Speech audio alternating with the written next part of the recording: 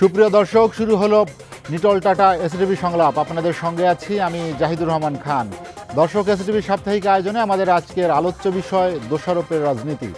আর এই আলোচনায় আমার সঙ্গে স্টুডিওতে আছেন সিনিয়র সাংবাদিক, দৈনিক আমাদের সময় নির্বাহী সম্পাদক মাইনুল আলম, আছেন বিজিএমই এর সাবেক পরিচালক এবং যুবলীগের সাবেক প্রেসিডিয়াম সদস্য শেখ আতিয়ার রহমান দীপু, এবং আমার সঙ্গে আছেন জাতীয়তাবাদী আইনজীবী ফোরামের কেন্দ্রীয় নেতা ব্যারিস্টার মোহাম্মদ রবিউল আলম সৈকত। এছাড়াও আমাদের সঙ্গে আলোচনায় যোগ দেবেন এফবিসিসিআই পরিচালক খন্দকার রুহুল আমিন সিআইপি। আপনাদের আমাদের আলোচনায় স্বাগত জানাচ্ছি। আলোচনা শুরুতে আমি মাইনুল আলম, মাইনুল ভাই আপনার কাছে যেতে চাই। আমরা একদম আলোচনাটা শুরু করতে চাই বাংলাদেশের রাজনীতি নিয়ে। আপনি জানেন ৭ জানুয়ারি দ্বাদশ সংসদ নির্বাচন, এই নির্বাচনে বিএনপি এবং তার সমমনা জোটগুলো বর্জন করেছে। আজ বিএনপির পক্ষ থেকে ভোট বর্জনের পাশাপাশি অসহযোগেরও একটি ডাক দেওয়া হয়েছে। আপনার দৃষ্টিতে আপনার কি মনে হয় বাংলাদেশের এটা বিকল্প কি হতে পারত? বিএনপির কাছেই প্রশ্ন, কিংবা বিএনপিরই জিজ্ঞাসা, মানুষের জিজ্ঞাসা তো বটেই। কারণ এখন যে পরিস্থিতি রাজনৈতিক এবং আমাদের জাতীয় যা পরিস্থিতি, সেটা হচ্ছে নির্বাচনের ট্রেন চালু হয়ে গেছে। 7 তারিখে, জানুয়ারির 7 তারিখে এই ট্রেন গন্তব্যে পৌঁছবে এবং আশা করা যায় যে এর পরপরই হয়তো 1-2 সপ্তাহের মধ্যে নতুন সংসদ এবং নতুন সরকার গঠিত হবে, 5 বছরের যাত্রা শুরু হবে। এছাড়া এই ট্রেন, এই গতিপথ ছাড়া আর কোনো বিকল্প নেই, 1 নম্বর। 2 নম্বর হচ্ছে বিএনপি হয়তো চেষ্টা করছে একটি আন্দোলন তৈরি করার জন্য।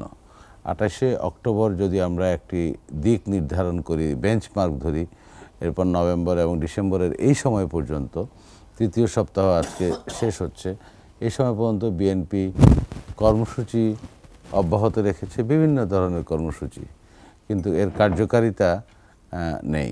আন্দোলন নেই, কিন্তু আন্দোলনের কর্মসূচি দিয়ে যাচ্ছে এবং বেগবান করতে চায় কর্মসূচি। শিডিউলের পর, মনোনয়ন জমা দেওয়ার পর, বাছাইয়ের পর, এবং পূর্ণ মাত্রায় যখন নির্বাচনী উত্তাপ কিংবা প্রতিদ্বন্দ্বিতা চলছে, প্রচারণা চলছে, এবং 5 তারিখ মধ্যরাত পর্যন্ত যখন তা চলবে, বিএনপি এর মধ্যে কী ধরনের কর্মসূচি দিয়ে কীভাবে হতে পারে? বিএনপির সফলতা তখনই হবে যখন একটা আন্দোলন তৈরি করবে।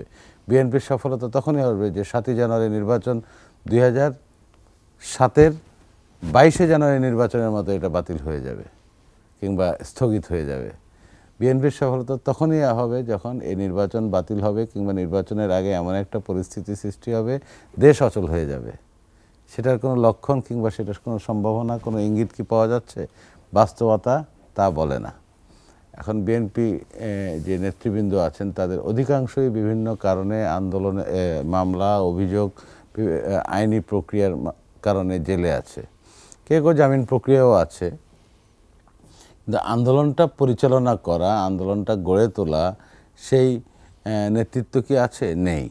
এবং প্রচুর জনসমর্থন কিংবা দলের নেতা কর্মী সমর্থক থাকা সত্ত্বেও, কিংবা 1/3, 30%, 35% সমর্থন আছে, এটা আমরা যদি ধরিও, তাহলে এ ধরনের পরিস্থিতি কেন হচ্ছে? কারণ কর্মসূচি যেটা দিচ্ছে, আন্দোলন তৈরি করার যে কাজে, যে পথে বিএনপি নেমেছে, সেটা সাধারণ মানুষের, বাংলাদেশের 17 কোটি মানুষের ওইরকম সমর্থন পাচ্ছে না। এবং এই কর্মসূচির বাইরে যে পরিস্থিতি এখন চলছে, একটা শঙ্কাজনক পরিস্থিতি, একটা ভয়, আতঙ্ক। সর্বশেষ 4 জন জীবন্ত দগ্ধ হলো ট্রেনের একটা অগ্নিকাণ্ডের ঘটনায়, সেটা রাজধানীতেই, ঢাকায় তেজগাঁ এলাকায়। মোহনগঞ্জ থেকে আসছিল এই ট্রেনটি, ময়মনসিংহ অঞ্চল থেকে, এবং এটা হয়েছে, এই ধরনের ঘটনা ঘটছে। এবং বেশ কিছু জ্বালাও পোড়াও, পরিবহনে আগুন, অগ্নিসংযোগ হচ্ছে, মানুষ মারা যাচ্ছে। কিন্তু আদতে যদি এটা তীব্রতাও হয়, এটা তো নাশকতামূলক কর্মকাণ্ড, এটা তো নেতিবাচক রাজনীতি, নেতিবাচক কর্মসূচি। কিন্তু জনসমর্থন আদায়ের যে চেষ্টা করা, যেটা জুলাই, আগস্ট, সেপ্টেম্বর, অক্টোবর পর্যন্ত করেছিল, বড় বড় মহাসমাবেশ করেছিল এবং বড় বড় মহাসমাবেশ করে জনসমর্থন আদায়ের চেষ্টা করেছিল এবং একটা চাপ সৃষ্টি করা, তাদের যে দাবি ছিল, যে চাপটা সৃষ্টি করার চেষ্টা হয়েছিল। কিন্তু 28 অক্টোবর সব ওলট পালট করে দিল এবং মোড় ঘুরিয়ে দিল। বাস্তব পরিস্থিতি এটা পর্যালোচনা করা উচিত বলে আমি মনে করি। তাহলে 7ই জানুয়ারি যদি নির্বাচনটা হয়ে যায় এবং উল্লেখযোগ্য সংখ্যক ভোটারের উপস্থিতি যদি থাকে, ফলাফলটা যদি নির্বাচনের আউটকাম, আমি ফলাফলের কথা বলছি না, ফলাফল যা হবার তাই হবে, কিংবা মানুষ যা ভাবছে যা ধারণা করছে তাই হবে। এবং নির্বাচনটা যদি এমন একটা পরিস্থিতি হয় যে আওয়ামী লীগ সংখ্যাগরিষ্ঠতা কিন্তু ওই সংখ্যাগরিষ্ঠতা না, 290 280 কিংবা এরকম সংখ্যাগরিষ্ঠতা না, এবং একটা বড় সংখ্যক বিরোধী দল থেকে, তাই জাতীয় পার্টি সহ অন্যান্য দল থেকে আসছে, এবং একটা আরও বড় সংখ্যক আসছে স্বতন্ত্র থেকে, যেটা এখন পর্যন্ত মাঠে দেখা যাচ্ছে নির্বাচনের মাঠে আওয়ামী লীগের স্বতন্ত্র প্রার্থীরা মাঠে শক্তিশালী, তারা শক্তিশালী অবস্থান নিয়েছে অনেক আসনে। সংখ্যা এখন বলা যাবে না, কেউ বলে 70, কেউ বলে 170 থেকে 100টা আসনে। এটা আরও কিছুদিন পরে বলা যাবে কয়টা আসনে স্বতন্ত্র প্রার্থীর সম্ভাবনা ভালো। এটা জিতবে কি জিতবে না ভোটের পরে বোঝা যাবে। এখন বোধহয় বর্তমান পরিস্থিতিতে যে ভোটটা গ্রহণযোগ্য কিংবা মানসম্পন্ন করা, প্রতিদ্বন্দ্বিতাপূর্ণ করা, বেশি মাত্রায় টার্ন আউট করা, এটা হচ্ছে বড় পরিস্থিতি, অপেক্ষার বিষয়, দেখার বিষয়। এবং এটা নির্বাচন কমিশনের চ্যালেঞ্জ, যারা ভোটে অংশ নিচ্ছে চ্যালেঞ্জ। আজকে বিকালে মাননীয় প্রধানমন্ত্রী শেখ হাসিনা সিলেটে জনসভায় বলেছে নির্বাচনে আসা না আসা যে কোনো দলের নিজস্ব সিদ্ধান্ত, এবং তার এখতিয়ার আছে নির্বাচন বর্জন করার, বয়কট করার। কিন্তু কিছু কর্মসূচি দিয়ে এইভাবে ধ্বংসাত্মক এবং প্রাণহানির মতো কিংবা মানুষ খুনের মতো অবস্থা সৃষ্টি করা, এটা কেমন রাজনীতি? ব্যাপারটা ঠিকই সাধারণ মানুষেরও এই কথাই ঘুরপাক খাচ্ছে। সুতরাং যেটা দাঁড়িয়েছে যে এই মুহূর্তে বিএনপির যে রাজনীতি কিংবা কর্মসূচি সেটা কতটুকু ফল আসবে, এটা আমরা এই পর্যায়ে আমি এটাই বলছি। পরে আমি আবার আসবো আপনার কাছে। ব্যারিস্টার মোহাম্মদ রবিউল আলম সৈকত, যেটি মানিউল আলম বলছিলেন যে বিএনপির এই কর্মসূচি, যে নতুন পর্যায়ের যে কর্মসূচি ঘোষণা করা হয়েছে, বিশেষ করে অসহযোগের ডাক দিয়ে দেওয়া হয়েছে, সেটি আসলে জনসমর্থন আদায়ে বা এই বর্তমান বাস্তবতায় কতটা প্রাসঙ্গিক আপনার কি মনে হয়? ধন্যবাদ এসএটিভি এবং আমাদের সহ আলোচক এবং যারা শুনছেন তাদের প্রতি কৃতজ্ঞতা। আপনি যেটা বলছিলেন যে আন্দোলন, আমাদের সহ-আলোচক মইনুল ভাই যেটা বললেন যে বিএনপির আন্দোলন আদৌ জনসমর্থন পাচ্ছে কিনা, তারপরে আরেকটা উনি নেতৃত্ব নিয়ে একটা প্রশ্ন তুললেন। আমি এটা দিয়ে প্রথমে শুরু করতে যাচ্ছি। দেখুন, এই যে বাংলাদেশ, আপনি যদি ব্রিটিশ আমল বা তারও পেছনে যান, ওই পলাশির যুদ্ধ থেকে যদি শুরু করেন, ওই যে আমরা হেরে গেলাম, তারপর 200 বছর লেগেছে ব্রিটিশ শাসন থেকে আমাদের বের হয়ে আসতে। তারপরে পাকিস্তান থেকে বাংলাদেশ হতে 23 বছর লেগেছে, 23-24-এর মতো। তো আন্দোলন তো কোনোদিন, একটা আন্দোলন কবে সফল হবে, কবে সেটা একটা উল্লেখযোগ্য জায়গায় গিয়ে পৌঁছবে, সেটা বলা দিনক্ষণ ঠিক করে কখনোই কোনো আন্দোলন হয়েছে বলে আমার মনে হয় না। আমি এটা বিশ্বাসও করি না। আন্দোলন একটা ক্রমাগত প্রক্রিয়া, যেখানে গিয়ে হচ্ছে জনগণকে কনভিন্সড করা যাবে, যেখানে গিয়ে জনগণ মনে করবে যে তাদের কথা, তাদের মনের ব্যথা এবং আমাদের যে আন্দোলন সেটা একাত্ম হয়ে যাবে, তখনই গিয়ে হয়তোবা আন্দোলনটা সফল হবে। এখন যেটা বলা হচ্ছে যে আমরা বিভিন্ন ধরনের কর্মসূচি দিয়ে যাচ্ছে, হরতাল দিচ্ছে, অবরোধ দিচ্ছে, এগুলো গণতান্ত্রিক একটা আন্দোলনের একটা উপায়, একটা পদ্ধতি, একটা পন্থা। এরই ধারাবাহিকতায় আমরা আজকে আমাদের অ্যাক্টিং চেয়ারপারসন ঘোষণা করেছেন যে অসহযোগ আন্দোলনের ডাক দিয়েছেন।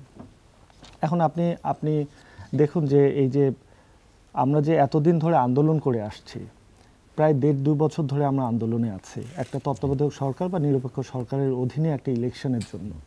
এই ইলেকশনের দাবিটা আমার বিশ্বাস যে শুধুমাত্র ক্ষমতাসীন দলের হালুয়া রুটির ভাগ যারা চান বা যারা পান তারা বাদে বাংলাদেশের সব মানুষ চান যে তারা ভোটের অধিকার, ভোটটা যাতে তাদের ভোটটা দিতে পারে, সেটা প্রত্যেকটা মানুষের মনের চাওয়া। এখন বলতে পারেন তাহলে আপনাদের আন্দোলনে লোকজন হচ্ছে না কেন, বা ওইভাবে জনসম্পৃক্ততা দেখা যাচ্ছে না কেন, বা অনেকভাবে আপনারা এটাকে ডিফেন্ড করার চেষ্টা করতে পারেন বা কাউন্টার দেওয়ার চেষ্টা করতে পারেন। এক্ষেত্রে আমি যেটা বিশ্বাস করি সেটা হচ্ছে এরকম, দেখুন জনগণ কিন্তু আছে। আপনি হয়তোবা ঢাকা শহরে অনেক মানুষ থাকে, হয়তোবা অনেক মানুষের অনেক জরুরি দরকারে তাদেরকে বের হতে হয়, অনেক ক্ষেত্রে হয়তো তারা আমাদের সাথে সম্পৃক্ত হতে পারছে না। কিন্তু আপনি যদি ঢাকা শহর বাদে বাংলাদেশের যে কোনো প্রত্যন্ত অঞ্চলে যান না কেন, প্রত্যেকটা জায়গায়, পাড়ায়, মহল্লায় মানুষজন বলছে যে বিএনপি কতটুকু এগোতে পারলো? তারা বিএনপির দিকে তাকিয়ে আছে যে আন্দোলনটা আমরা বেগবান করতে পারবো কিনা, আমরা সফল হতে পারবো কিনা। এই আন্দোলনটা চলমান প্রক্রিয়া। এখন আরেকটা খুব উল্লেখযোগ্য কথা বললেন যে 7 তারিখ ট্রেনের যাত্রা শুরু হয়েছে, নির্বাচন হয়ে যাবে, তারপর 15 দিন পর নতুন গভর্নমেন্ট চলে আসবে।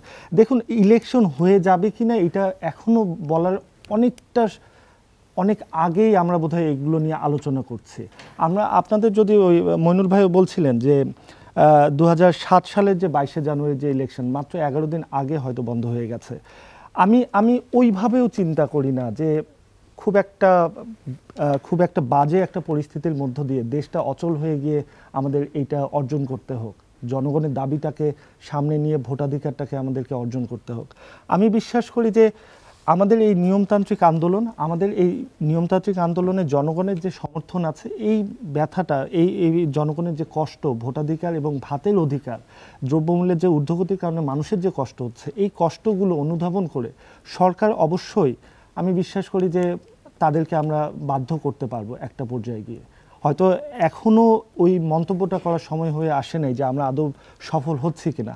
আরও আপনি হিসেব করে দেখবেন যে গত প্রায় 4 মাসে 83টি মামলায় 1263 জনের সাজা দিয়ে দেওয়া হয়েছে। তারপরে আমাদের মহাসচিব থেকে শুরু করে সিনিয়র অনেক নেতৃবৃন্দকে জেলখানায় বন্দী করা হয়েছে। নিয়ার অ্যাবাউট 25,000-এর মতো মানুষজন আজকে জেলখানায়।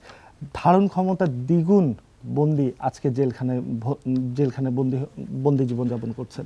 এর মাঝে অনেককে আমরা দেখা গেছে প্রায় 5 জনের মতো মৃত্যুবরণ করেছেন। বিএনপি নেতাকর্মীদেরকে একভাবে চাপিয়ে দিয়ে তাদেরকে জেলখানার মধ্যে মানবিক মিনিমাম কন্ডিশনে রাখা তাদেরকে হচ্ছে না। আজকেই আমি একটা ইন্টারভিউতে দেখছিলাম আমাদের সাংগঠনিক সম্পাদক রাজশাহী ডিভিশনের রুহুল কুদ্দুস তালুকদার, উনি বলছিলেন যে ওনাকে নাকি কন্ডেম সেলে রাখা হয়েছে, যেখানে ফাঁসির আসামিদেরকে রাখা হয়। চিন্তা করা যায় মানবাধিকারের অবস্থা আজকে কোথায় গেছে। আপনি দেখেন, এই কথাগুলো কিন্তু আমরা বারংবার বলছি, এই কথাগুলো কিন্তু মানুষের হৃদয়ের কথা। আমরা আন্দোলন করছি, আমরা কষ্ট করছি, ইনশাল্লাহ বাংলাদেশের প্রত্যেকটা জনগণ এটা বিশ্বাস করে এবং তারা দাবি রাখে, বিএনপির মতো যারা জনগণের কথা বলে তাদের দিকে দাবি রাখে, তাদের দিকে চেয়ে আছে যে আমরা কিছু আন্দোলনটাকে বেগবান করে সফলকাম হব। তারাও ধীরে ধীরে সম্পৃক্ত হচ্ছে। যারা বিএনপি করে না, বিএনপি যারা আমরা করি, আমরা তো ডাইহার্ট করি, এটাতে কোনো সন্দেহ নেই, কিন্তু যারা বিএনপি করে না, সাধারণ দিনমজুর থেকে শুরু করে আপনি মোটামুটি মিড রেঞ্জে যারা ব্যবসাও করছে, তা সবগুলো মানুষকে জিজ্ঞাসা করে দেখেন যে তারা মনে মনে ফিল করছে যে একটা চেঞ্জ দরকার। অ্যাটলিস্ট তারা তাদের ভোটের অধিকারটা যেন রাখতে পারে। না হলে তো জবাবদিহিতা থাকে না। জবাবদিহিতা যদি না থাকে, আপনার নেতাকে যদি আপনি কোয়েশ্চেন করতে না পারেন, সেই উন্নয়ন আদৌ হইল কি না, 1 টাকার জিনিস 10 টাকায় আমার উপর চাপিয়ে দিল কিনা, 1000 কোটি টাকা ঋণে পড়ে গেলাম কিনা, আমার অনাগত সন্তানরাও আজকে ঋণের জালে জর্জরিত হয়ে যাচ্ছে কিনা, এটাও তো দেখবার বিষয়। এই কোয়েশ্চেনটা করার মতো লোক বর্তমান সংসদে বা বিগত দিনের সংসদগুলোতেও পাওয়া যায়নি। আপনি খেয়াল করে দেখবেন 2014 সালে যে ইলেকশন হয়েছে, সেখানে দেখবেন যে মাত্র 153 জন বিনা ভোটে নির্বাচিত হয়েছে। 5 থেকে 7% মানুষ মাত্র ইলেকশনে গেছে। 2018-তে আমরা দেখলাম আবার একটা চমকপ্রদ একটা ব্যাপার, যে দিনের ভোট রাতেই হয়ে গেল। সেখানে দেখা গেল এতই পারদর্শী, মানে ওনারা ভোট বাক্সে সিল দিয়ে ভরতে, যে দেখা গেল 213টা কেন্দ্রের মধ্যে 213টা কেন্দ্রে দেখা গেল 100% ভোট কাস্ট হয়েছে। এইটা কোনোভাবেই সম্ভব না, কোনোভাবেই 100% হওয়া সম্ভব। রবিউল আলম, আমি আপনার কাছে আবার আসবো। শেখ আতিয়ার রহমান দীপু ভাই, আমরা যেটি নিয়ে আলোচনা করছিলাম, রবিউল আলম বলছিলেন যে বিএনপি নেতাকর্মীদের যেভাবে নিপীড়ন, হয়রানি করা হচ্ছে, কারাগারে নিয়ে যাওয়া হচ্ছে, তাদের অনেক কর্মীদের সাজা দিয়ে দেওয়া হয়েছে। আপনি কি মনে করেন যে এই রাজনৈতিক বাস্তবতায় বিএনপির যে আন্দোলনের প্রচেষ্টা বা নতুন মাত্রার যে ঘোষণা তারা দিয়েছে, অসহযোগ, এই ধরনের কর্মসূচি আসলে বাংলাদেশের জন্য, বাংলাদেশের রাজনীতির জন্য কতটা সুখকর? পাশাপাশি সরকারের আর কি করণীয় আছে যে বিএনপির এই কর্মসূচি জনগণকে রক্ষার? ধন্যবাদ আপনাকে, ধন্যবাদ এসএটিভির দর্শকবৃন্দ যারা এই মুহূর্তে টেলিভিশনের সামনে, সেটের সামনে বসে আছেন দেশে এবং বিদেশে। পাশাপাশি ধন্যবাদ আমার সহ আলোচক 3 জন আমার বন্ধুরা। আমি আপনার মাধ্যমে দুই তিনটা জিনিসের প্রশ্ন রাখতে চাই। ব্যারিস্টার রবিউল আলম ভাই আমাদের উঠতি রাজনীতিবিদ, ব্যারিস্টারি করেছেন নিশ্চয়ই দেশের বাইরে। উনি যে কথাগুলো বলেছেন, গণতান্ত্রিক আন্দোলনের উপায় তারা খুঁজছেন। এখন যে তারা আন্দোলন করছে, গণতান্ত্রিক আন্দোলনের উপায়ই এটা। আমার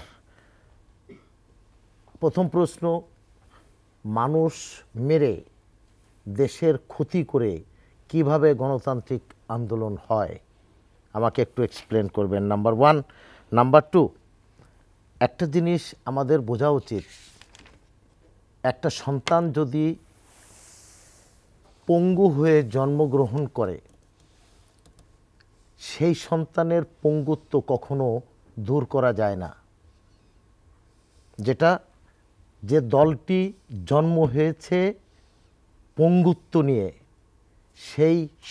সেই দলের পঙ্গুত্ব জীবনেও কোনোদিন সঠিক নির্দেশনা আসতে পারে না। এটা আমার অভিব্যক্তি। একজন ব্যবসায়ী বলেন, একজন রাজনীতিবিদ বলেন, বিএনপির ৭৮ সালে যখন গঠন হয়, ৭৭ সালের পরে, তখন যে প্রক্রিয়ায় বিএনপি ক্ষমতায় এসেছিলেন মেজর জিয়া, সেটাই ছিল পঙ্গুত্ব, হ্যাঁ না ভোটের মাধ্যমে, যেখানে ১০৩ ভাগ ভোট তার বাক্সে ঢুকেছিল, যেটা অসম্ভব একটা জিনিস। সূত্র তো ভাই আপনারা করেছেন, আপনার পূর্ববর্তী নেতারা করেছেন, এ ভুল আমাদের না। নাম্বার টু, আন্দোলনের কথা বলছেন, আন্দোলন বেগবান করার জন্য মানে যথেষ্ট ভূমিকা আপনারা রাখছেন। জনগণ কেন আপনার পাশে আন্দোলনে সম্পৃক্ত হচ্ছে না? আমি বলি, আপনি শোনেন, আপনি বিচার করবেন। এটা কোনো সাংঘর্ষিক বিষয় না। আপনি ওই সেটে বসে কথা বলছেন, আমি এই সেটে বসে কথা বলছি, জনগণ শুনতেছে। জনগণ যথেষ্ট সচেতন। আজকের দেশের জনগণ, যুব সমাজ, ছাত্র সমাজ প্রত্যেকেই সচেতন আমি মনে করি। দেখেন, বেগম খালেদা জিয়া বিগত ইলেকশনের আগে যে আন্দোলনের শুরু করেছিলেন, সে আন্দোলন তিনি শেষ করে যেতে পারেন নাই। সেই হরতাল চলবে, কিন্তু হরতাল বন্ধ করেন নাই। কিন্তু ইলেকশনের আগ পর্যন্ত সেই সরকার ৫ বছর ক্ষমতায় থেকেছে, হরতাল কিন্তু তার চলছে। আর এক হরতাল শুরু হয়েছে আপনাদের বিগত ৪ মাসে। এই ৪ মাসে কত মানুষের জীবন নষ্ট করেছে, কত মানুষের ২৬৫-৭০টা বাস এখন পর্যন্ত আপনার লোকজন জ্বালিয়েছে।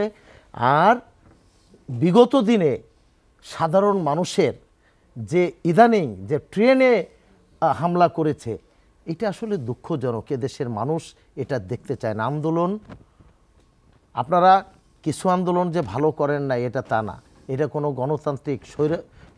গণতান্ত্রিক আন্দোলন হিসেবে না। আপনাকে নিজে প্রশ্ন করছে, আপনি দেশের বাইরে পড়াশোনা করেছেন, আপনি বলেন তো কোন দেশে রাজনৈতিকভাবে সহিংসতার কোনো জিনিস আপনি দেখেছেন? প্রমাণ দিতে পারলে আপনার এখানে আমি তার জবাব দিব। কোনো দেশে এরকম নজির নাই। গণতান্ত্রিক আন্দোলন আছে, অনেক ধরনের ব্যবস্থা আছে, কিন্তু জ্বালাও পোড়ে, বাসে আগুন দিয়ে মানুষকে হত্যা করে, ট্রেনে আগুন দিয়ে মানুষকে হত্যা করে সাধারণ মানুষের ভীতি সৃষ্টি করা, মানে আমি আমার দৃষ্টিতে বলবো যে এটা আপনারা জনসমর্থন হারাচ্ছেন এবং এটা আপনাদের ঠিক হচ্ছে না। নির্বাচন ৭ তারিখে হবে, এতে কোনো সন্দেহ নাই এবং নির্বাচন এখন পিছিয়ে যাওয়ার কোনো সুযোগ নেই। দর্শক, আমাদের সঙ্গে আলোচনায় যোগ দিয়েছেন খন্দকার রুহুল আমিন সিআইপি, এফবিসিসিআইর পরিচালক। আমরা তার কাছে যেতে চাই। রুহুল আমিন ভাই, আপনাকে আলোচনায় স্বাগত জানাচ্ছি। আমরা যেটি নিয়ে আলোচনা করছিলাম, দোষারোপের রাজনীতি। আপনি জানেন যে বিএনপি নতুন মাত্রায় নতুন কর্মসূচি দিয়েছে, পাশাপাশি বিভিন্ন ধরনের সহিংস কর্মকাণ্ডে, এরই মধ্যে তেজগাঁয়ে ট্রেনে আগুনে নারী শিশুসহ ৪ জনের মৃত্যু হয়েছে। এ ধরনের অনেক কর্মসূচি আসছে, সরকারেরও কঠোর অবস্থান। আপনার কি মনে হয় সামনের দিনগুলি নির্বাচন কতটা অবাধ সুষ্ঠু হবে? ধন্যবাদ আপনাকে। প্রকৃতপক্ষে যে দোষারোপের রাজনীতি, এটা অ্যাকচুয়ালি অনেক পুরনো, আমার দৃষ্টিতে সেই ব্রিটিশ আমল থেকে আমরা ধরতে পারি। সেখান থেকে তো আমরা বেরিয়ে আসছি না তো, আমরা বেরিয়ে আসতে পারছি না এখনো। আর প্রকৃতপক্ষে এই দোষারোপের রাজনীতির কারণে কিন্তু প্রকৃত যে ঘটনাটা সেটা কিন্তু আড়াল হয়ে যাচ্ছে। আমার মানে শঙ্কা সেখানেই যে প্রকৃত ঘটনা যেটা আমরা সাধারণ জনগণ বা দেশ জানার কথা সেটা জানতে পারছে না এই দোষারোপের কারণে। যেমন এই যে সহিংসতা চলছে, এটা নিয়ে পক্ষে বিপক্ষে কথা হচ্ছে। আমার কথা হলো যে আমাদের দেশে তো গোয়েন্দা সংস্থা আছে এবং এখানে আইন শৃঙ্খলার সংস্থা আছে, তাদেরও তো দায়িত্ব আছে। তাদের দায়িত্বটা খেয়াল করে অবশ্যই দেখা দরকার, কারণ তারা যে সমস্ত দায়িত্ব নেয় বা দেওয়া হয় সেখানে কিন্তু তারা সুচারুভাবে পালন করে এবং সাকসেস হয়। তো এখানে কেন হচ্ছে না, এটা আমার কথা। তার দ্বিতীয় কথা যেটা মনে করি যে এই দোষারোপের রাজনীতির পরিপ্রেক্ষিতে এখন এরকম একটা হয়েছে যে ইভেন একটা ফ্যামিলিগত ব্যাপারও দেখবেন যে ওখানে একজন আরেকজনের প্রতি একটা দোষারোপের টেন্ডেন্সি চলে আসে। এটা অ্যাকচুয়ালি প্রকৃতপক্ষে নিজের দুর্বলতাকে ঢাকার জন্যই এটা করা হয় আমার ধারণা।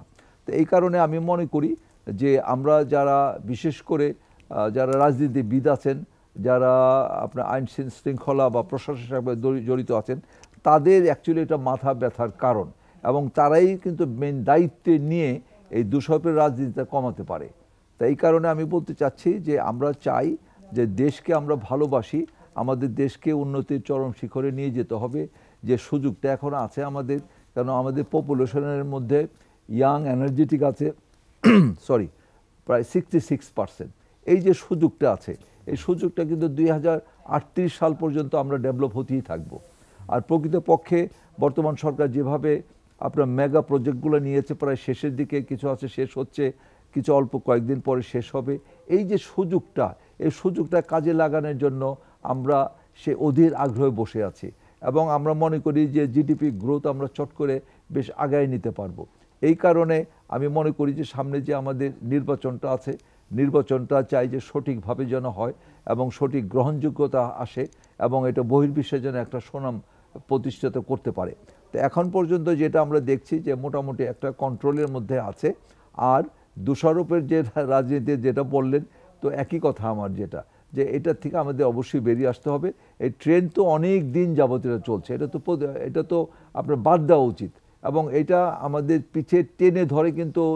খন্দকার রুহুল আমিন, আপনি একটি কথা বলেছেন যে নির্বাচন অবাধ সুষ্ঠু হলে এবং গ্রহণযোগ্যতা পেলে, আপনার কি মনে হয় যে নির্বাচনে যদি মানুষ স্বতঃস্ফূর্ত ভোটও দেয়, বিএনপিকে বাইরে রেখে বা সমমনা দলগুলো যারা বাইরে আছে, আন্দোলনে আছে, এই নির্বাচনের সঙ্গে তাদের আন্দোলন সব মিলে নির্বাচনের কোনো প্রভাব বহির্বিশ্বে পড়বে কি না? এটা অনেক কিছু দেখা দরকার। কাগজে কলমে যদি দেখেন তাহলে 45টা যেটা রেজিস্টার্ড সংগঠন আছে তার মধ্যে প্রায় 33টা তারা অংশগ্রহণ করছে ভোটে। তা এদিক দিয়ে দেখা যায় যে বেশি সংখ্যক আপনার রাজনৈতিক দলই তো এটার সাথে আসছে, এবং আরও বৃহৎ যেটা বিরোধী দল যেটা আমরা বলে থাকি বিএনপি থেকে কিছু লোক কিন্তু এসে বিভিন্ন দল তারা গঠন করেছে। সে তৃণমূল বিএনপি বলেন, আপনার আরও অন্য দল যেটা হয়েছে সেটা করেছে। এখন বিএনপি যারা করতেন তারা যে টোটালি মানে তারা চুপচাপ থাকবে বা তারা বসে থাকবে, তারা ভোট দিতে আসবে না, সেটা মনে কিছুটা আমি মনে করি এই ওনারা দাঁড়ানোর কারণে অনেকে হয়তো তাদের পরিচিতির জন্য আসবে, অনেকেই ভোটার আসবে। এখানে মেইন চ্যালেঞ্জিং হবে বর্তমান যে নির্বাচন কমিশনারের মেইন দায়িত্বই থাকবে যে বিভিন্ন কর্মকাণ্ড নিয়ে, যেমন একটা সবারই আশা ছিল বিরোধী দল যখন নির্বাচন হয় যে ডিসি, এসপি, ইউনো, ওসি তাদের পরিবর্তন করা হয়। তো এইবার দেখা যায় যে শুধু পরিবর্তন না, একটা আমূল পরিবর্তন হয়েছে।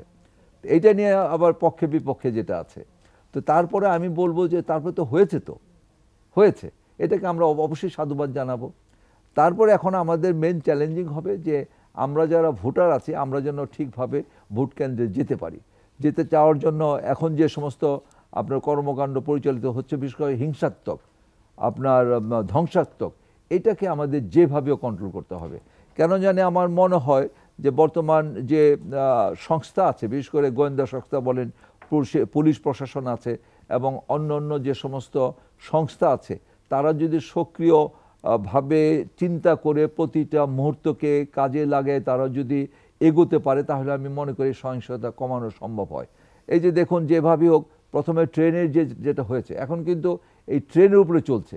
তার প্রতিটা ট্রেনে আমাদের যে সমস্ত আপনার ট্রেনের কিন্তু পুলিশও আছে, মানে ইয়েতে তাদের নিজস্ব পুলিশ আছে, সেখানে আরও রিক্রুট করে আপনার রাজারবাগ থেকে বা অন্য অন্য জায়গা থেকে নিয়ে আরও বাড়িয়ে যদি এই আপনার সিকিউরিটি নেওয়া যায়।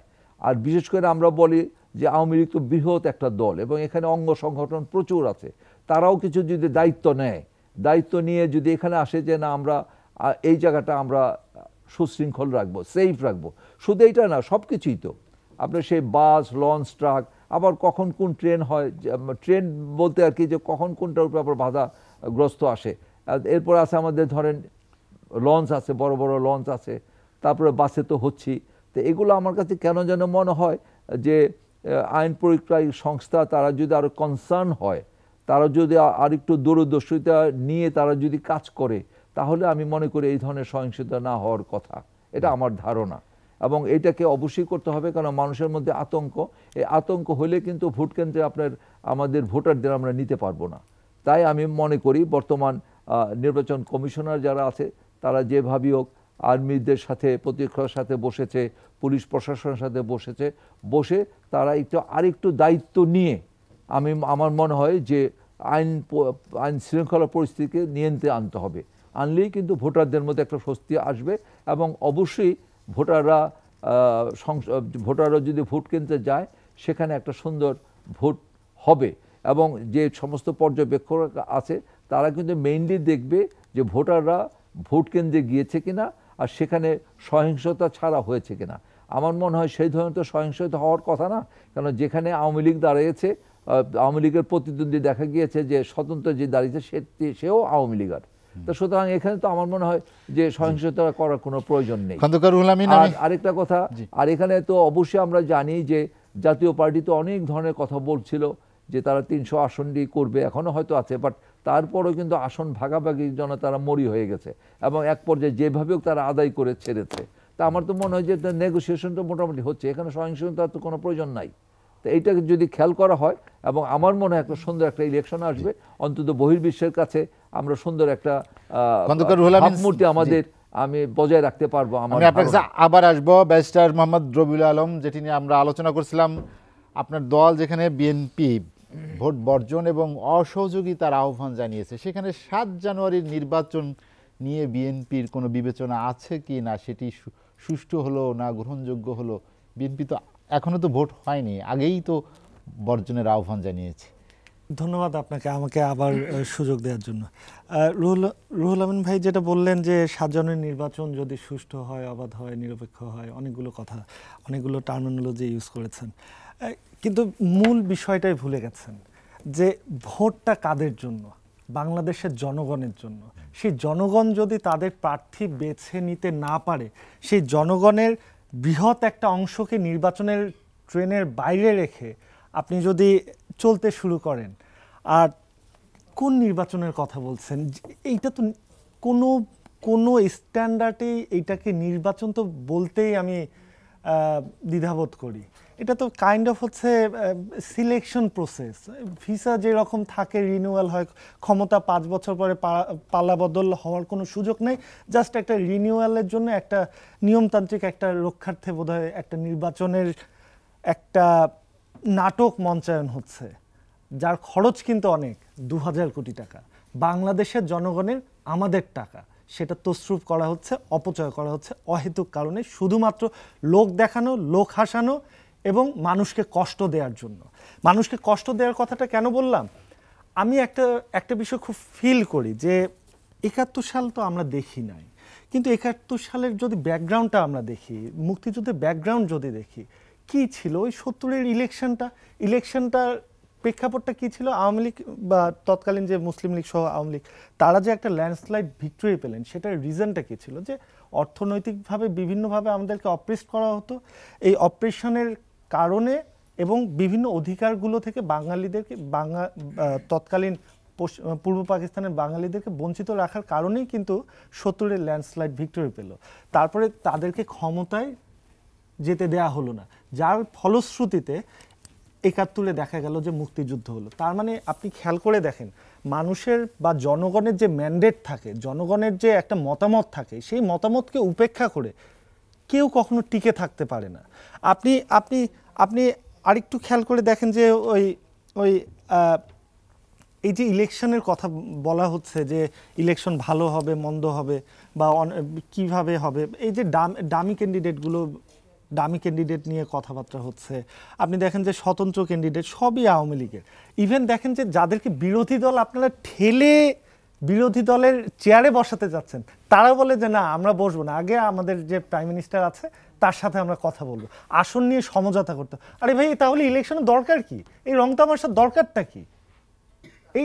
এই রং তামাশার কোনো দরকার ছিল না। জাস্ট বলে দিতেন যে না, এই দেশ হচ্ছে স্বাধীন হয়েছে, এখন আমরা ক্ষমতায় বসছি, সংবিধানে আমরা সংশোধন করে ফেলেছি নিজেদের মতো, আমরা এখন আজীবন থাকবো।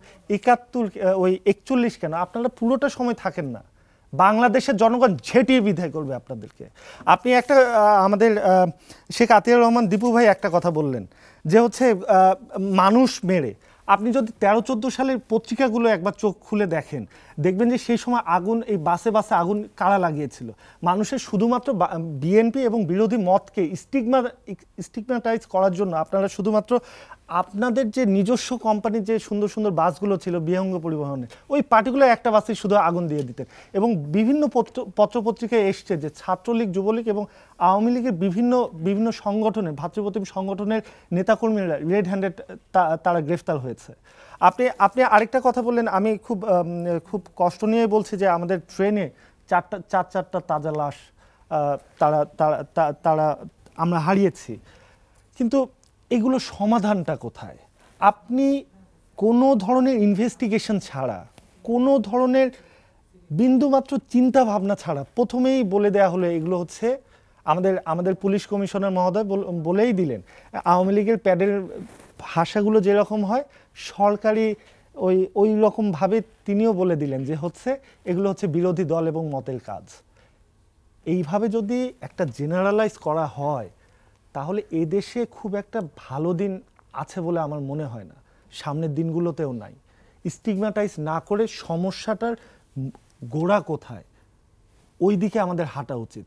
সমস্যার সমাধান একটাই, সেটা হচ্ছে নিরপেক্ষ নির্দলীয় সরকারের অধীনেই নির্বাচন দিতে হবে। আপনি এখন বলতে পারেন যে হচ্ছে সংবিধানের সুযোগ নেই, সংবিধানের ওই যতটুকু স্পেস আছে ওখান থেকেই বিভিন্ন ওয়েতে সম্ভব এখনো বাংলাদেশে সুষ্ঠু নির্বাচন করা সম্ভব। আপনারা অনেক সময় বলার চেষ্টা করেন যে হচ্ছে দেশে অনেক উন্নয়ন হয়েছে। যদি দেশে উন্নয়নই হয়ে থাকে তাহলে পরীক্ষা দিয়ে পাশ করতে সমস্যাটা কোথায়? কি একটা আশ্চর্যজনক বিষয় হয়ে গেছে যে সবাই হচ্ছে ওই নৌকোর ক্যান্ডিডেট হতে চাচ্ছে এবং হচ্ছে সবাই ভাবছে যে শুধু মার্কাটা পেলেই আর কোনো কিছু লাগবে না, ইলেকশন হয়ে গেছে, সিলেকশন হয়ে গেছে, আমি এমপি হব, 1000 কোটি টাকার মালিক হব। আপনি সেটার হয়তোবা আপনি একটা বহাল তবিয়তে দেখতে পারবেন এই হিসেব নিকেশগুলো, এই নির্বাচনের যে হলফনামাগুলো আছে, যে মানুষের ব্যাংকে 1 লাখ টাকা ছিল না সেই মানুষ 5-10 বছরের ব্যবধানে 100 কোটি টাকার মালিক। কিভাবে হয়? এই টাকাগুলো আসে কিভাবে? কোন প্রফেশনে থাকলে? এখন তো বিজনেস আর হচ্ছে politics of business and business of politics, এগুলো একাকার হয়ে গেছে। এখন আর কোনোটাকে আলাদা করা যায় না। পলিটিক্সটাকে এইভাবে এত নিম্ন স্তরে আমরা নামিয়ে ফেলেছি, কষ্ট লাগে। আমরা তো ইয়াং জেনারেশন, কষ্ট লাগে যে আমি আমার ভোটটা কি দিতে পারবো না একবারও। এই হাহাকার বাংলাদেশের ম্যাক্সিমাম তরুণ সমাজে। আপনাদেরকে মাইনুল আলম, আমরা যেটি নিয়ে আলোচনা করছিলাম দোষারোপের রাজনীতি, যেটি ব্যারিস্টার মোহাম্মদ রবিউল আলম সৈকত বলছিলেন যে এর সমাধান কি, যে আমরা বিভিন্ন সময় 13-14 থেকে শুরু করে বিভিন্ন সময় যে রাজনৈতিক কর্মসূচিতে সহিংসতা হচ্ছে, একে আর অপরজনকে দোষারোপ করা হচ্ছে, কিন্তু আসল সমাধান কি খুঁজে পাওয়া যাচ্ছে না। দেখুন, দোষারোপের রাজনীতি নিয়ে কথা হচ্ছে। দোষারোপের রাজনীতি সব দেশেই আছে। ভারতে ক্ষমতাসীন বিএনপির বিরুদ্ধে কংগ্রেস দোষারোপ করছে, কংগ্রেসের বিরুদ্ধে বিজেপি দোষারোপ করছে। যুক্তরাজ্যে যদি আপনি দেখেন কনজারভেটিভদের বিরুদ্ধে লেবারের দোষারোপ এবং বিরোধিতা আছে, দুই দলকে বিরোধিতা করছে। যুক্তরাষ্ট্রে তো আরও বেশি। দোষারোপ বা বিরোধিতার রাজনীতি এটা কোনো দোষণীয় না, এটা রাজনীতির চর্চা, রাজনীতির সংস্কৃতি, গণতন্ত্র চর্চার অংশ। এটা সব দেশেই সংসদে কিংবা বাইরে বিভিন্ন জনসমাবেশে থাকে।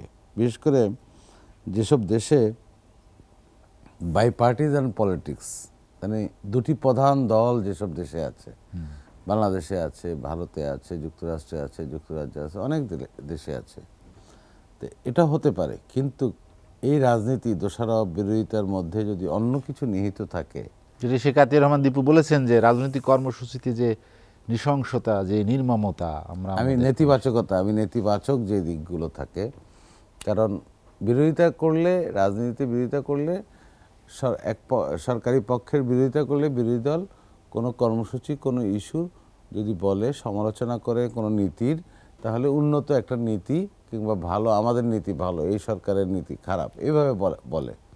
কিন্তু যখন রাজনীতি বাংলাদেশের এই অংশটা একবারে সম্পূর্ণ ভিন্ন, এখন যেটা বলবো, আর অন্য অংশগুলো সব ঠিক আছে, বিভিন্ন দেশের সাথে তুলনীয়, এই অংশটা হচ্ছে যে ধ্বংসাত্মক, নেতিবাচক কিংবা নাশকতামূলক, সহিংসতামূলক যে ঘটনা, যেটা ছিল না গত কয়েক বছরে এসছে, কিংবা গত বেশ কিছু বছর ধরে আসছে।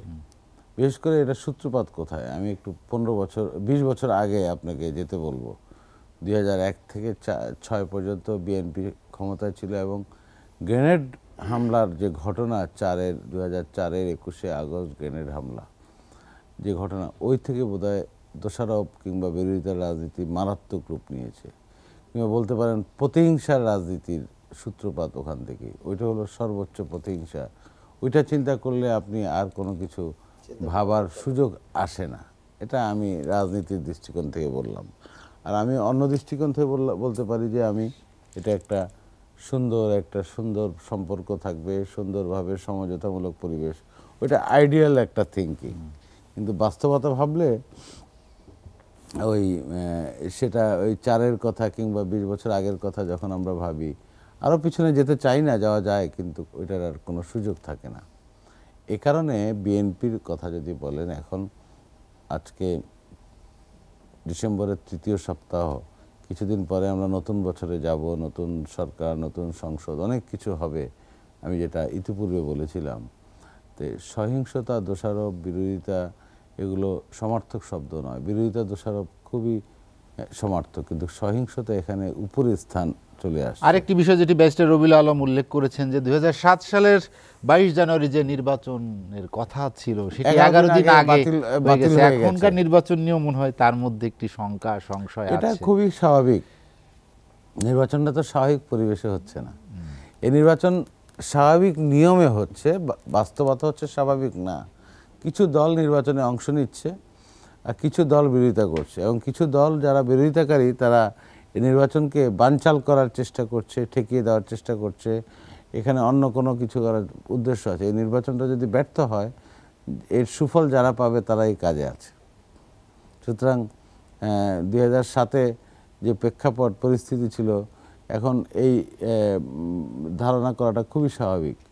কিন্তু আমার যেটা ধারণা, আপনি শঙ্কার কথা বললেন, শঙ্কা আছে, সহিংসতা আছে, সামনে কি পরিস্থিতি দাঁড়ায়, জনমনে আতঙ্ক আছে, নিরাপত্তাহীনতা আছে, যেটা ইতিপূর্বে বলা হলো যে আমাদের আইনশৃঙ্খলা বাহিনী, নিরাপত্তা বাহিনী অবশ্যই সর্বোচ্চ অগ্রাধিকার হচ্ছে জনজীবনের শান্তি, নিরাপত্তা নিশ্চিত করে। কিন্তু নির্বাচনে নিয়ে যে অনিশ্চয়তা আছে বলে বলা হচ্ছে, সেটা বোধহয় আস্তে আস্তে দূর হয়ে যাবে কিংবা মিনিমাইজ হয়ে যাবে। মাইনুল আলম, আমি আপনার কাছে আবার আসবো। শেখ আতিয়ার রহমান দীপু যেটি নিয়ে আলোচনা করছেন, মাইনুল ভাই যেটি বলছিলেন যে হয়তো নির্বাচন নিয়ে যে এখনো শঙ্কা বলি, যেসব আলোচনা আছে সেগুলো হয়তো আস্তে আস্তে দূর হয়ে যাবে, বা আরও একটি পরিবেশ আরও উন্নত হবে। আপনার কি মনে হয় যে বিএনপি কয়েকদিনের, বিশেষ করে বিএনপির অসহযোগের যে ডাক, যে বার্তা, এটি রাজনীতিতে নতুন কোনো প্রভাব ফেলবে কিনা, বা যেটি নির্বাচনকে আরও বেশি শঙ্কায় নিতে পারে? দেখেন, আমি একটু বিশ্লেষণ করে বলতে চাই, সেটা হলো বিএনপি যে দল যেভাবে রাজনৈতিক সহিংসতার দল হিসেবে পরিচিতি পেয়েছে, আসলে এটা দুঃখজনক আমাদের জন্য। আমাদের দেশের জন্য, সাধারণ জনগণের জন্য এটা অত্যন্ত, আমি মনে করি, কলঙ্কজনক অধ্যায়। কারণ হলো শুধু এই দেশেই নয়, আপনি দেখেন ইউএসএতে আপনি যাবেন, ইউএস স্টেট ডিপার্টমেন্ট পাঁচবার তাদেরকে সহিংস দল হিসেবে স্বীকার করেছে, ডিক্লার দিয়েছে ওপেন সন্ত্রাসী দল, যাদের ওই দেশে ঢুকতে হইলে তাদের মনে হয় সমস্যা হবে, হয়তো এটা কেটেও যেতে পারে। তো শুধু আমেরিকায় না, এটা আপনি দেখেন কানাডাতে ওই একই অবস্থা, 5 বার করে 6 বার করে তাদের আদালতে ওপেন ডিক্লার দিয়ে দিয়েছে এটা একটা সন্ত্রাসী দল, এবং এটার যে গডফাদার সেও সন্ত্রাসীর নায়ক, ওয়ার্ল্ডের 1 নাম্বার সন্ত্রাসীর তালিকায় ওনাদের ভারপ্রাপ্ত চেয়ারম্যান, যিনি দেশান্তরিত হয়েছেন। তো আমি আসলে এটা দুঃখের সাথে বা লজ্জার সাথে যেটাই বলি, আমরা এই আন্দোলন বা জ্বালাও পোড়াও করে কিন্তু নির্বাচনকে বানচাল করা যাবে না। আর এখন উনি যে ডাক দিয়েছেন অসহযোগ আন্দোলনের, অসহযোগ বলতে কি বোঝায়? অসহযোগ তো শুরু করছে আরও 6 মাস আগে থেকেই, এটাই তো অসহযোগ। মানে সহযোগিতা যারা না করবে সেটাই তো অসহযোগ, আমি মনে করি যেটা অসহযোগিতা। তো অসহযোগিতা তাদের তো থেকে নেই। সরাসরি বলা হয়েছে যে ট্যাক্স না দেওয়া, ইউটিলিটি বিল না দেওয়া, আদালতে প্রয়োজনে তার নেতাকর্মীরা হাজিরা না দেওয়া। আমি অনেক খুশি তার এই কথায়। যদি এমন কোনো কিছু বলে থাকেন, উনি এই অধিকার কিভাবে রাখেন, একটা লাশের পরিবর্তে 10টা লাশ ফেলাও, গাড়িতে আজকে অমুক জায়গায় আগুন দাও, এভাবে আগুন হবে না, আরও বেশি করে লাশ ফেলাও, দেশে অসহযোগ শুরু করো, এটা তো সন্ত্রাসের জায়গা। এই যুগে, ডিজিটাল যুগে মানুষ এইগুলো অভ্যস্ত, মানুষ বোঝে কোত্থেকে কি হচ্ছে। আমি ওনাদের যে এই কাজগুলো যারা করেন বিএনপির, এটা আসলে দেশের জন্য লজ্জাস্কর একটা ব্যাপার আমি মনে করি। লজ্জার ব্যাপার। দেখেন, এটা ভোট চুরির কথা না ব্যারিস্টার সাহেব, আপনি নিজেও দেখে আসছেন। ভোট চুরি তো আমাদের এখানে একটা দেশ, আমার দৃষ্টিতে যদি আমি বলি, গণতন্ত্র যেখানে বিদ্যমান সেখানে উন্নতি সেখানে দৃশ্যমান নয়। আপনি তাকান মালয়েশিয়ার দিকে, একাধারে তিনি 17 বছর যারা এরকম অসহযোগ করেছে তাদেরকে জেলে ভরে রেখেছে, জেলে ভরে দেশের উন্নয়ন করেছে। তবে হ্যাঁ, যেখানে একটা গোডাউনে যদি আপনি চাল রাখেন, তেলাপোকা থাকবে, ইঁদুর থাকবে, একটু খেতেই পারে। তার অর্থ এমন কিছু না যে দেশের উন্নয়ন বা কোনো কিছুতে বাধাগ্রস্ত করবে। আমি শঙ্কা নয়, আমি আপনার কথায় একমত। হ্যাঁ, যে এখন আজকের আপনি ব্যবসায়ীরা বেশি শঙ্কিত রয়েছেন। কিভাবে? আপনি দেখেন আজকাল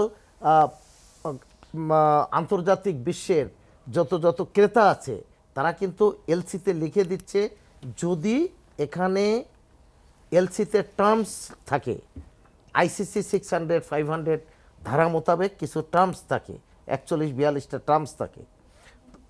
কোনো এক টার্মসে লিখে দিয়েছে আমেরিকান কিছু কাস্টমার, যে পণ্য যদি রপ্তানি করা হয়, যদি স্যাংশন বা অন্য কিছু আসে, তাহলে রপ্তানিযোগ্য মাল ফেরত নিতে হইবে, অথবা রপ্তানিযোগ্য মালের যে অর্থ সেটা পরিশোধ করা হবে না।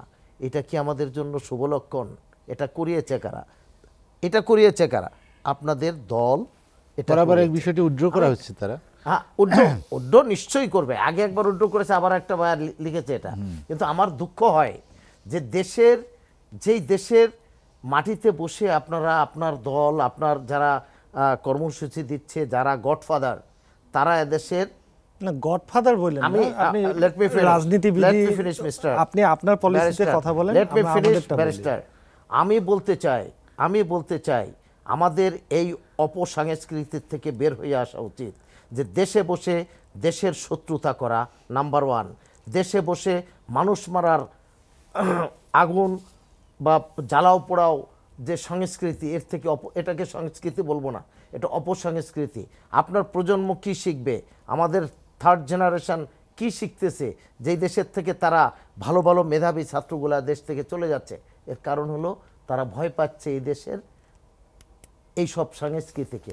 এর সংস্কৃতির জন্ম দিয়েছেন আপনাদের দল, আপনাদের নেতারা।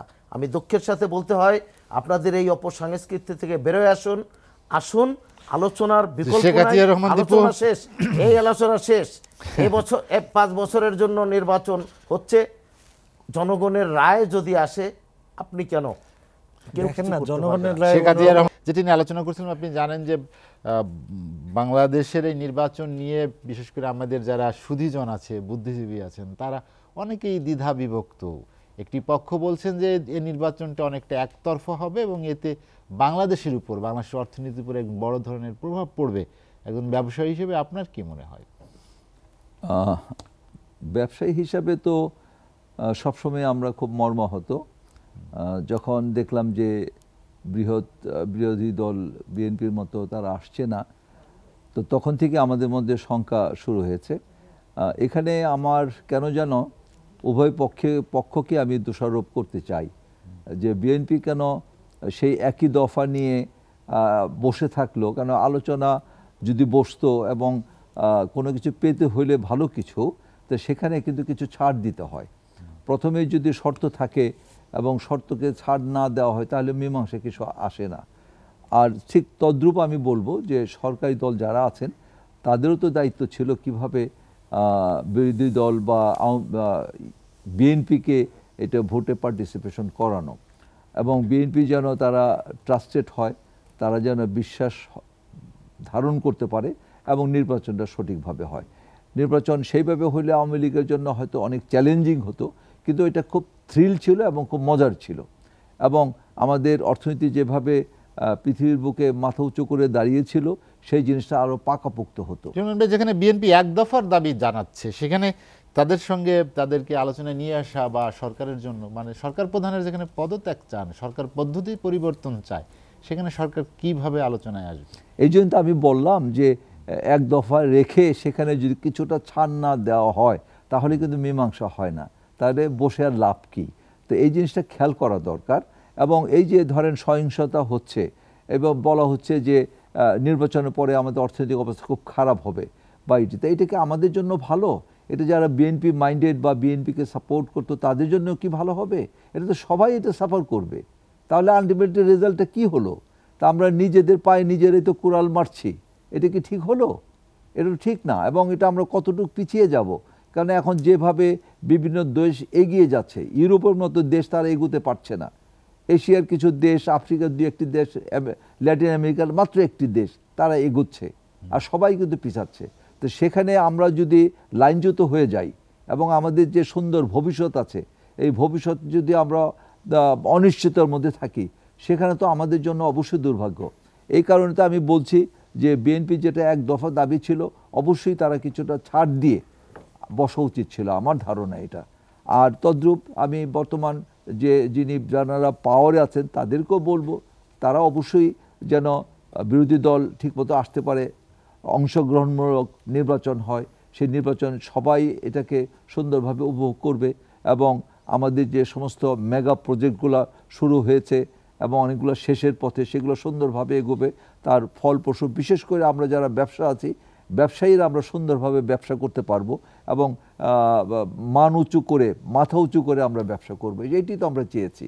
তা সুতরাং এখন কিছুদিন আগে আমি সৌদি আরবে গেলাম, ওখানে যে জিনিসটা দেখে আসলাম, সত্যি কথা, সেই আমরা সাধারণ পিপুল থেকে আরম্ভ করে, যেহেতু আমরা ব্যবসায়িক ডেলিগেট নিয়ে গেছি, সবার সাথে আমরা কথা বলেছি।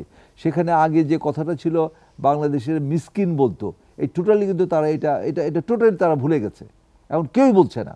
এবং বরঞ্চ তারা এখানে ইনভেস্ট করছে এবং তারা বাংলাদেশের সম্বন্ধে তাদের ভালো ধারণা হচ্ছে। তো এটা কেন হইলো এটা বুঝতে হবে। এখানে আমাদের প্রতিটা জনগণের সহযোগিতা আছে, অ্যাট দ্য সেম টাইম সরকার যারা আছেন নীতি নির্ধারণ, তারাও তো সহযোগিতা করেছে, বিধায়ী তো এভাবে এগুচ্ছে। আপনার যেখানে আপনার বে টার্মিনাল বা আদার্স অন্য জায়গায় সৌদি আরব যেভাবে ইনভেস্ট করছে এবং এখনও আমেরিকান অনেক ইনভেস্টার এখানে ইনভেস্ট করছে, এবং বিশেষ করে আপনার আমেরিকা এবং চায়নার সাথে যে শীতল যুদ্ধ চলছে, এই শীতল যুদ্ধতে সবচেয়ে বেশি বেনিফিশিয়ারি হওয়ার কথা বাংলাদেশ। তো সেখানে তো আমরা হতে পারছি না, আলটিমেটলি কিন্তু এটা অনেকটা আপনার শ্রীলঙ্কার দিকে যাচ্ছে। তো এই কারণে আমি বলতে চাচ্ছি, দেখেন শ্রীলঙ্কার মুদ্রাস্ফীতি আগে কত ছিল, 27% ছিল, সেখানে এখন আস্তে আস্তে তাদের 4% নিয়ে চলে আসছে, আর আমাদের মুদ্রাস্ফীতি কিন্তু কমছে না, আরও বাড়ছে। তাহলে এখানে আমাদের বোঝা দরকার যে আমাদের ম্যানেজমেন্ট অবশ্যই আমাদের ঠিক করতে হবে, এবং মুদ্রাস্ফীতি যদি এভাবে বেড়ে যায় তাহলে কিন্তু এটা আউট অফ কন্ট্রোল হয়ে যাবে। কারণ জিনিসপত্র দেখেন যে একটার পর একটা কোনোটা যদি কমে আবার আরেকটা বাড়ে। যেমন এখন পেঁয়াজের মোটামুটি সিজন আছে, নতুন আলো চলে আসছে, তারপর কিন্তু সেইভাবে আমরা দাম কিন্তু নাগালের মধ্যে পাচ্ছি না। এটা অ্যাকচুয়ালি যে জিনিসটা মানে রাজনীতিক যে অসহিষ্ণুতা চলছে তার প্রমাণ কিন্তু এইগুলা। আপনাকে অসংখ্য ধন্যবাদ আমার সঙ্গে আলোচনায় যোগ দেওয়ার জন্য। ব্যারিস্টার মোহাম্মদ রবিউল আলম সৈকত, আমরা আলোচনা শেষ করতে চাই যেটি আতিউর রহমান দীপু ভাই যে আহ্বান জানিয়েছে যে বিএনপিকে এই সব কর্মসূচি বা এই ধরনের অবস্থান থেকে সরে আসতে হবে। বিএনপির হাতে কি সেই সুযোগ আছে কি না, যে সামনে যে অনেকেই বলেন যে যেটি মাইনুল ভাই প্রথমেই বলেছেন যে বিএনপির আসলে আর কোনো অপশন নাই এই কর্মসূচি ছাড়া, আপনি কি তাই মনে করেন? না, আমরা তো একটা বাংলাদেশের জনগণের ভোটাধিকার নিশ্চিত করার জন্য একটা আন্দোলনে আছি এবং আমরা ব্যাপক সাড়া পাচ্ছি, জনগণ আমাদেরকে সাড়া দিচ্ছে। এবং দুই একটা কথার জবাব না দিলেই নয়, উনি আমাদের আতিউর রহমান দীপু ভাই যে কথাটা বললেন, একটা কথা গিয়ে বললেন আমাদের শহীদ প্রেসিডেন্ট জিয়াউর রহমানের নাম নিয়ে দু একটা বাজে মন্তব্য করলেন। কিন্তু ওনারা কি ইতিহাস ভুলে যান কি না? ওনাদের হাত ধরে বাকশাল গঠন হয়েছে, 4টা পত্রিকা ছাড়া কিচ্ছু ছিল না, বাংলাদেশে পলিটিক্স করার কোনো রাস্তা ছিল না, সব রাস্তাগুলো বন্ধ করে দিয়েছেন। তারপরে যে আওয়ামী লীগ, যে দলটি উনি করেন, সেই দলেরই পলিটিক্স করার জায়গা ছিল না, সেই দলই বিলুপ্ত হয়ে গেছে। সেই দলের পুনর্জন্ম দিয়েছেন হচ্ছে শহীদ প্রেসিডেন্ট জিয়াউর রহমান, তারই হাত ধরে বহুদলীয় গণতন্ত্র বাংলাদেশে প্রতিষ্ঠিত হয়। এই যখন বাস্তবতা, তারপরে উনি দুই একটা জায়গায় গিয়ে বললেন যে বিভিন্ন আন্তর্জাতিক বিভিন্ন মহলের কথা উনি জানানোর চেষ্টা করলেন, যে যেখানে বিএনপি বা বিরোধী দল বা মতের মানুষদেরকে বিভিন্ন ধরনের নাকি মন্তব্য করা হয়েছে তাদেরকে নিয়ে। কিন্তু আমি আজকে ওইটার জবাব আমি না দিয়ে আমি একটা জাস্ট রিপোর্টের হেডলাইনটা শুধু পড়ি। আজকে ভয়েস অফ আমেরিকায় একটা রিপোর্টে বাংলাদেশে ইলেকশন নিয়ে একটা নির্বাচন নিয়ে একটা রিপোর্ট করেছে তারা, বিভিন্ন মানুষের বিভিন্ন সেক্টরের মানুষের মতামত নিয়েছে, মন্তব্য করেছে। এখানে ওরা হেডিংটা রেখেছিল এরকম, আওয়ামী লীগ সরকারের উন্নয়নের নীল আকাশে দুর্নীতি, ঠিক আছে, আর অধিকার লঙ্ঘনের কালো মেঘ। এই যে কালো মেঘটা অধিকার লঙ্ঘনের, এই যে বারংবার মানবাধিকারের যে নিম্ন স্তরে আমাদেরকে নামিয়ে দেওয়া হয়েছে, হঠাৎ করে আমার মাঝে মধ্যে মনে হয় যে আমি বোধহয় বিএনপি করি বোধহয় আমি বোধহয় দ্বিতীয় শ্রেণীর নাগরিক, বোধহয় আমি সব কথা বলতে পারবো না, বোধহয় আমি সব কাজ করতে পারবো না। অনেকটা শঙ্কার মধ্যে যে অবস্থাটা এখন আমরা যে একটা ট্রান্সমিশন পয়েন্টে আছি, এটা বোধহয় 71 সালেও বোধহয় কাইন্ড অফ এইরকমই একটা ধোঁয়াচাল ছিল। কেন ছিল, আমি কেন মিলানোর একটু চেষ্টা করছি, সেটার কারণটা হচ্ছে এটার কারণটা হচ্ছে এই যে ওই সময়ও হচ্ছে মোটামুটি বন্দুকের নলার আগের মধ্যেই মানুষকে তাক করায় রাখা হইতো যে বেশি কথা বলবে গুলি করব। এখনো দেখেন একই কাজটা করা হচ্ছে, পুলিশ বাহিনী এবং আর যে সমস্ত সরকারের পেটুয়া বাহিনী আছে তাদেরকে হচ্ছে বিরোধী দল এবং মতের পিছনে লাগিয়ে দেওয়া হয়েছে, লেলিয়ে দেওয়া হয়েছে। এটার নাম কি গণতন্ত্র? আমি আমার কথা বলতে পারবো না, আমি আমার ভোট দিতে পারবো না, এটার নাম কি গণতন্ত্র? যেখানে হচ্ছে কোনো বিচারবিহীন অবস্থায় মাসের পর মাস জেলে বন্দি থাকতে হবে? এটার নাম কি গণতন্ত্র? যেখানে আমাদের দ্রব্যমূল্যের ঊর্ধ্বগতি হবে, কোনো প্রশ্ন করার আমার কোনো জায়গা থাকবে না? এটার নাম কি গণতন্ত্র? যে 10% মানুষের কাছে বাংলাদেশে 38% বা 40% টাকা পয়সা চলে যাবে এবং আমি গরিবই থাকবো, আরও গরিব হয়ে যাব। এটার নাম কি গণতন্ত্র? যে আমি একবেলা ভাত যদি কিনি, চাল যদি কিনি, পরে ডালটা কেনার জন্য আমার ঘাম ছোটে, এটার নাম কি গণতন্ত্র? যে আমি হচ্ছে আলু খাবো 60 টাকা 80 টাকায়, যেখানে কৃষক মাত্র পায় হচ্ছে 5 থেকে 8 টাকা। এটার নাম কি গণতন্ত্র? যে কৃষক হচ্ছে না খেয়ে মারা যাবে আর ওনারা হচ্ছেন এমপি হবেন, মন্ত্রী হবেন, বিলাসবহুল গাড়িতে চড়ে বেড়াবেন, কানাডায় হচ্ছে বেগমপাড়া বানাবেন, মালয়েশিয়ায় সেকেন্ড হোম বানাবেন। এটার নাম কি গণতন্ত্র? এটার কারণে কি বাংলাদেশ স্বাধীন হয়েছিল? আমি বিশ্বাস করি এটার কারণে বাংলাদেশ স্বাধীন হয়নি। বাংলাদেশের স্বাধীনতার মূল মন্ত্রই ছিল যে সামাজিক সমান অবস্থাটা থাকতে হবে, ভোটের অধিকারটা থাকতে হবে, কথা বলার স্বাধীনতা থাকতে হবে, আইনের শাসন থাকতে হবে। কোথায় সেই জিনিসগুলা? আমরা তো দেখতে পারি যে হচ্ছে মরা একটা মানুষ মারা গেছে 3-4 বছর হয়ে গেছে, তাকে পর্যন্ত সাজা দেয়া হয়। আর যেখানে হচ্ছে সাগর রুনি হত্যা মামলার মতো এত সেন্সেশনাল মামলাগুলোতে 104 বার তদন্ত রিপোর্ট দেওয়া হয় না, বাংলাদেশ ব্যাংক থেকে 810 কোটি টাকা নেওয়া হয়, 75 বার তদন্ত রিপোর্টের টাইম নেওয়া হয়, সেখানে 2018 সাল আর হচ্ছে 20 সালের যে মামলাগুলো সেগুলো আলোচনা শেষ করতে চাই। আমি জাস্ট একটা কথা বলে শেষ করি, সেটা হচ্ছে এরকম যে ওনারা যে স্বপ্ন দেখছেন যে এই যে ডামি ইলেকশন করে টিকে যাবেন, বাংলাদেশের জনগণ বিশ্বাস করে না যে তারা টিকতে পারবেন। এবং বহির্বিশ্বের যে পরিমাণে প্রেশার থাকবে এবং বাংলাদেশের অভ্যন্তরে যে পরিমাণে জনগণের চাহিদা আশা আকাঙ্ক্ষা থাকবে, তারা টিকতে পারবেন না এবং জনগণ ভোট বর্জন করবে। ব্যারিস্টার মোহাম্মদ রবিউল আলম সৈকত, আপনাকে অসংখ্য ধন্যবাদ। হাতে সময় নেই, আমি আলোচনা শেষ করতে চাই। মাইনুল আলম, যেটি রবিউল আলম বললেন যে বহির্বিশ্বের চাপ থাকবে, বাংলাদেশের মানুষের অভ্যন্তরীণ চাপ থাকবে আগামী নির্বাচন নিয়ে। বহির্বিশ্বের চাপ খুব আমি প্রত্যাশা করছিলাম, ভাবছিলাম যে এই বিষয়ে কোনো কথা বলার সুযোগ আসে কি না, আপনি চলে আসলো। ব্যাপারটা হচ্ছে বহির্বিশ্বের চাপ কী জন্য? বাংলাদেশের রাজনীতি, নির্বাচন, গণতন্ত্র, এটা তো আমাদের দেশের বিষয়। বিদেশিরা আমাদের অভ্যন্তরীণ বিষয়ে কেন চাপ দেবে, কথা বলবে, নাক গলাবে কেন? কোনো কাজ হয়েছে এ পর্যন্ত? কোনো বহির্বিশ্বের বিদেশিদের সম্পৃক্ত হওয়া, দুতিয়ালি করা, চাপ দিয়ে কোনো কাজ হয়েছে বলেন? আমি তো 90 দশক থেকে সাংবাদিকতা করি, আমি 96 দেখেছি, 2013-তে দেখেছি, 7-8-এ দেখেছি, কখনো হয়নি। এই সম্প্রতি গত 1 বছরেও দেখলাম কোনো কাজ হয়নি। কারণ এটা ফলপ্রসূ না, এটা আইনসিদ্ধ না, জাতীয় আন্তর্জাতিক কোনো রীতি নীতি মধ্যে পড়ে না। আপনি ডিক্টেট করে দিলেন একটি স্বাধীন দেশকে, তোমরা এইভাবে চলবা, ওইভাবে চলবা, এবং জনগণ সেটা মেনে নেবে কিংবা সরকার সেটা করবে, এটা হয় না। আমাদের দেশ বলেই বোধহয় আমাদের গণতন্ত্র এখনও 52 বছরে দাঁড়ায়নি, ভিত শক্ত হয়নি, প্রাতিষ্ঠানিকতা পায়নি। ভারতে দেখেন, পাশের দেশে বিদেশিদের কোনো বক্তব্য, মতামত গ্রহণযোগ্য নেই, কোনো সুযোগই নেই। পাল্টা ব্যবস্থা নেবে স্বাধীন ভারত, কিন্তু স্বাধীন বাংলাদেশ পারছে না। কারণ স্বাধীন বাংলাদেশের প্রতিষ্ঠানগুলো দাঁড়ায়নি, গণতন্ত্র প্রাতিষ্ঠানিকতা পায়নি, রাজনৈতিক চর্চা ও সংস্কৃত উন্নত প্রত্যাশিত মান অর্জন করতে পারেনি। ভারতে নির্বাচনে কোনো বিদেশিরা পর্যবেক্ষণ করে না, ভারতে বিদেশিরা কোনো দুতিয়ালি করে না, বিবাদবান দলগুলোর মধ্যে কোনো মধ্যস্থতা, দুতিয়ালি, চাপ কিছুই করে না।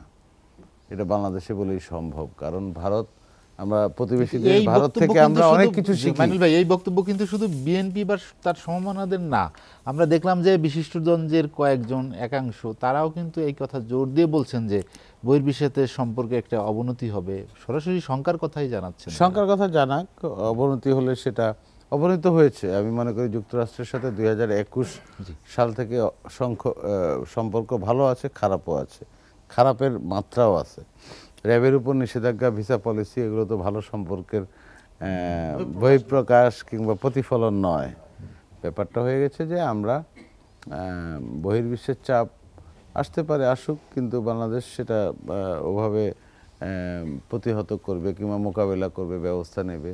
নির্বাচন নিয়ে ত্রুটি আসতে পারে। 14 সালের 18 সালের নির্বাচন ত্রুটিপূর্ণ, এবার নির্বাচন কতটা ত্রুটিমুক্ত করা যায় সেটা বোধহয় বড় কাজ। নির্বাচন কমিশনের জন্য অনেক চ্যালেঞ্জ। আমি মনে করি নির্বাচন কমিশনের অধীনে প্রশাসন, আওয়ামী লীগ কিংবা যারা প্রার্থী আছে তাদের জন্য বড় চ্যালেঞ্জ। সকল প্রার্থী, সব দলের প্রার্থী, বিশেষ করে বিরোধী পক্ষের যে অভিযোগ সেটিকে চ্যালেঞ্জে নেওয়া, যে নিজেরা নির্বাচন করছেন, ডামি প্রার্থী নির্বাচন, সেটা আপনি বলতে পারেন, একটা ব্যাখ্যা দিতে পারেন, নিজেরা নির্বাচন তো পড়ছে কি একটা যুদ্ধ। আমরা আলোচনা করছি সর্বত্র, অমুক আসনে অমুক প্রার্থী 3 বার ধরে এমপি আছেন আওয়ামী লীগের, এবার বিনা ভোটের এমপি আর কি, ভোট তো লাগে নাই, MP দীর্ঘ হয়েছে। সময় আছেন সেখানে, বিরোধী পক্ষ এখানে এবার অবস্থা নড়বড়ে কেন? একটা সংসদ সদস্য 3 বার ধরে নির্বাচিত, এবার নড়বড়ে হবে কেন? কারণ ওখানে প্রতিদ্বন্দ্বিতা এমন যে তার চেয়ে যোগ্য প্রার্থী জনগণ মনে করতে পারে, সেই সুযোগ আছে প্রতিদ্বন্দ্বিতা। এই জন্যই 14-18 ওই পরিবেশ প্রতিদ্বন্দ্বিতা হয়নি। এবার যেটা হচ্ছে বলে আজ থেকে আরও 14 দিন 15 দিন পরে নির্বাচন হবে, কিন্তু আমরা মনে করছি যে যত কাছে আসবে নির্বাচনের পরিবেশটা ওইভাবে এগোতে হবে। এজন্য দরকার আইন শৃঙ্খলা বাহিনীর বড় ভূমিকা, শান্তি নিরাপত্তা স্থিতি, একেবারে একটা উপযোগী পরিবেশ দরকার, শান্তি নিরাপত্তা। সহিংসতা হবে, নাশকতা হবে, এগুলো যদি বন্ধ করতে পারে, সম্ভব না, কারণ পূর্ব পরিকল্পিত ট্রেনে আগুন কিংবা বিভিন্ন স্থাপনা পরিবহনে আগুন দিলে কিভাবে আপনি এটা মোকাবিলা করবেন, ঠেকাবেন? কিন্তু এগুলো কম হলে, নিরাপত্তা অনেকটা ভালো হলে, শান্তি থাকলে মানুষ ভোট দিতে যাবে, এবং এটা দায়িত্ব জনগণের দায়িত্ব। 12 কোটি ভোটার তো আমাদের, তাই না? জি মাইনুল ভাই। এবং প্রার্থী কিংবা যত স্টেক হোল্ডার আছে সবাই দায়িত্ব। আমি আলোচনা শেষ করতে চাই, হাতে সময় নেই। মাইনুল আলম, আপনাকে অসংখ্য ধন্যবাদ। শেখ আতিয়ার রহমান দীপু, আমরা আলোচনার শেষ দিকে চলে এসেছি। যেটি ব্যারিস্টার রবিউল আলম বলেছেন, এবার আর পার পাবেন না, যে মানুষ এবার জেগে উঠেছে, তার কথা অনেকটা সেভাবেই তিনি বলেছেন যে মানুষের একটা চাপ আছে দেশের মানুষের। ধন্যবাদ আপনাকে। ওনারা তো মহা সুখী আছেন, নিজের সন্তানকে নিজে জবাই করছেন, এটা একটা আনন্দের বিষয়। সেই আমাদের ফিরে যেতে হয় আমাদের হযরত ইব্রাহিম আলাইহিস সালামের আমলে, সেই যুগের মানুষ এরা। তার কারণ গত 16ই নভেম্বর 8 জন কংগ্রেসম্যান একটা চিঠি দিয়েছে আমেরিকার সমস্ত অ্যাপারেল অ্যান্ড ইম্পোর্ট বিজনেসারদের। তারা সরাসরি লিখেছে 23,000 টাকা শ্রমিকদের বেতন না হওয়া পর্যন্ত এই দেশে কোনো বিজনেস হবে না, ইম্পোর্ট করা যাবে না।